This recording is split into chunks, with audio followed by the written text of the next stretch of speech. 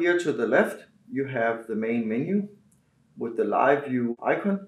You can always get back to the live view by pushing this button.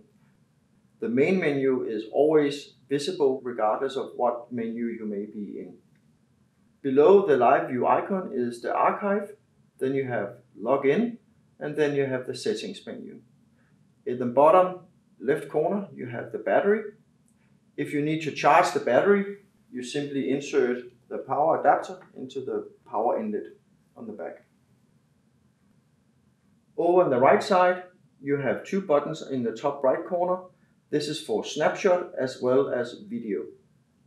And in the bottom right corner, you have the image adjustments area where you can adjust color, contrast, sharpness, brightness, as well as other features. You close the menu again by pushing the X.